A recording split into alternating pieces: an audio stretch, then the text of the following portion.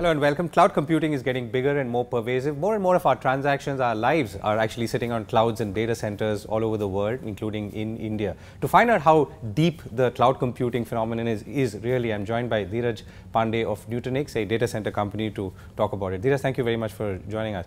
So you've been in this business for now 7 years, and you also have a substantial presence in India. But tell us broadly, how pervasive has cloud computing begun as a general question? Then let me ask you some more specific questions. Well, I think the whole idea of cloud is to, buy as you need it. So you're not doing big purchases anymore, which is what enterprises were used to doing for the longest time. So it's very elastic in terms of growing and shrinking your needs, which is exactly what people need, just in time and best fit versus buying something up front. And the second thing about cloud is that it's very simple to use, like, extremely consumer grade. So what Apple did to our lives is what the cloud will do to a lot of people's lives who work in the trenches of a data center and do a lot of enterprise computing work. So I think the direction and the virtues of cloud are basically indisputable. So they will happen. People want things to be way easier to use and manage, and people also want things to be not over provisioned or over committed for 3 years if they can actually pay as they grow. So amongst the people you work with, and I know you work with a lot of companies in India, including banks and also government, am I right? Yeah. Yeah. So how is that relationship, and what is the specific or the edge that you offer versus, let's say, someone else? I think the big challenge with any of this, as you can think of IT that we already have for the last 20, 30 years, how do you move it from point A to point B? So like, imagine the Modi government coming and saying we're going to reform everything, but it's 1.3 billion people. So you have this paradox that you basically have to confront. What does it mean to keep the lights on, which is what the present is, and how do you also reform for the future? And IT is basically saddled with that problem that they have to keep the lights on. Businesses cannot take a disruptive move to this new way of doing things. And Nutanix actually provides that dial that says, look, this is the way you should first re-architect in-house. You should bring all the elements of what public cloud is in-house, and then you should figure out whether you want to own or rent. Because one of the big elements of cloud will be, what do I want to own? Because I understand my predictable workloads, and it's cheaper to own than to rent. I mean, case in point, if I come to Mumbai for 3 days, I'm going to rent a hotel, or I'm going to rent a car. But if I need to stay here for a year or 3 years, I won't rent a hotel. At least an apartment, or for 3 years, I'm going to buy a house. So the more future visibility I have, I'm going to use a different consumption model, which is owning something, than when I need something bursty, seasonal. That's when I go and rent things. So I think there is a massive opportunity to actually meld these two different consumption models, which are economic decisions, but equally important because it's not like one is better than the other in all circumstances.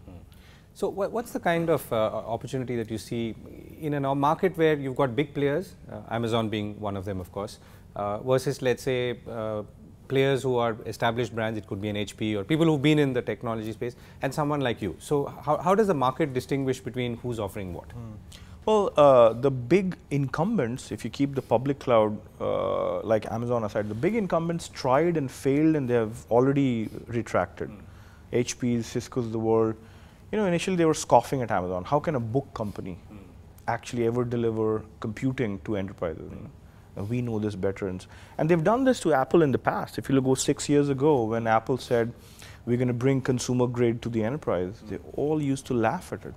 An iPhone will never make it to the enterprise because it's not secure, it's built for millennials and this and that. You can play music, but you can't access email securely and so on. So all these big hardware companies, they got into the space of building tablets and phones and such, and then they finally got out because, Apple proved that it could be the easiest to use and you could still be the most secure and so on. So something similar actually happened in the cloud world. They all these big hardware companies, they said, look, Amazon can never really touch the enterprise because we have account control. We understand the end user better than anybody else. And all of a sudden, they tried this for 2-3 years, and then they finally retracted because it is not just about putting some hardware in a data center and therefore that's cloud. Cloud is a way of life where you're putting a lot of e-commerce metaphors into computing. Things like credit cards and payments and identity and surge pricing and all these elements the hardware companies can't even touch. So, I mean, I think the incumbents are out. They'll do a lot of talking. In fact, they've already gotten out of the public cloud story. Now they're onto a new bandwagon called hyperconvergence. You know, this idea that you can bring the cloud-like architecture to on-prem. And even there, they're also playing in the same space. Yeah, except that we in VMware talk software language. We're talking about an operating system. It's an end-to-end story of all the way from hypervisor and operating system, storage, networking, to systems management. There's a whole working the whole body of the operating system, versus the hardware guys going and still talking a language of 5 years ago. Or we can do storage in pure software or something like that. So I think on-prem, it's basically a two-horse race between VMware and Nutanix. I think between on-prem and off-prem, the jury is still out, because like recently, 2 months ago, VMware and AWS actually came together. You mean premises? On-premise. Yeah. Sorry, I'm using a word which is a little more westernized, but yeah. So off-prem is where Amazon and VMware have come together to say, look, directionally the world needs hybrid, because you can't throw away everything you have, and obviously you covet renting. You want to be able to rent some for your burst requirements, your seasonal requirements, and things like that. So the direction is towards hybrid. The question is it going to be an alliance and business development work where two companies come together like VMware and Amazon have come? Or will it be a computer science problem of saying, you have this data center and you have the other data center and you don't own the other one? How do you meld the two together, which is seamless, where you don't really, just like iCloud and iPhone are one. Like you look at your personal computing experience, you don't think of iCloud being a separate world from the iPhone. So the device you own and the service you rent are actually together in one. Right. So let me ask a couple of questions about you. So you entered this space, you were working in another firm in the Valley, you entered this space. How did you decide to take on and enter a space which was in some ways already occupied by very big people? How did you spot that entrepreneurial opportunity? Well, so people use the word red ocean, blue ocean. The red ocean is a bloodbath, a ton of sharks, and but it's a large ocean. Blue ocean is a small ocean. It's not as competitive. But very quickly it peters away because the market is small. So we happen to be in a red ocean of a lot of incumbents who actually are creating a ton of noise about Me Too products, ankle-biting products, and so on. But the idea here is, so it's a double-edged sword. Red oceans are big, but you get eaten up if you're not agile and you don't know how to navigate the changing circumstances. So as a company, we've been probably really honest about the product, really honest about customer support, and if you do a good job of a really good job of product and customer support, then you're able to cut through the noise of the red ocean. Because as I said, it's very. But you didn't see this as something insurmountable when you started out. No, I mean obviously if you started out, you had already decided to. But how did you see it when you started out? I mean, when you are growing up, whether it's a country trying to become a bigger country, more powerful country, and so on, there's always going to be the incumbents who will try to basically come upon you and say, no, I won't let this one grow because it's a share of wallet, it's a share of power or whatever that thing is. So big companies always actually try to, really scare you. Like, oh, you can't do this, you don't have the sales and marketing. At best, you'll have good engineering, but you'll need my entire sales force and my marketing machine to really go do this. So I think it's a rite of passage to actually have that level of fearlessness. That audacity to say, look, I'm not just good at technology, I'm also good at distribution and go to market. And the word is hustling, that I could out-hustle you in the market. And I think that's what really builds large companies. Large companies are not just tech companies, they're really good at distribution as well, and they're really good at hustling and so on. So I think, we've had to have that audacity of hope to say that we can actually not just build awesome products, but we can also build an awesome distribution. Right, and that's a very well-known Barack Obama line as well. So if you were to, if you look at your entrepreneurial journey today, I mean, do you think that it in some ways should inspire people to say that, okay, if it's a red ocean, as you say, I should be fearless and go ahead and take big bets? Because no one in his right mind would, let's say, think of starting an e-commerce company today. Or maybe even get into the data center or the cloud space today, because you look at Amazon and you run in the other direction. So is that something that you would advise? Yeah, and I think different people have different, I would say, appetite for risk. I would take the risk in a red ocean, than take a risk in a blue ocean, which eventually, once it matures, all I can do is sell the business. The red ocean's advantage is that I can get into adjacencies. I mean, this company started out trying to get rid of a $25 billion external storage economics. It's like this whole industry that sells boxes, which specialized boxes. So we'll get rid of that. But 3-4 years ago, we said, look, we need to compete with VMware as well, because it's not just getting rid of the box that storage companies have actually built, but there's another line item in people's procurement that is expensive, and in the public cloud, you don't pay for it, you don't manage it, you don't have people thinking about it all the time, because that technology is now a means to an end, not an end in itself. Like virtualization was a CIO strategy 10 years ago. Virtualization is now a tuck-in. It should basically not even be charged for, and you shouldn't have people managing it. So every 3, 4, 5 years, we've gotten into adjacencies. And that's the value of the red ocean. That if you're agile enough to know what your adjacency is, then you can go and build a bigger, better offering over time as well. So I would say that it depends on the appetite of risk for people. If their thing is that it's hard for me to survive, I would rather pick an area which is no competition.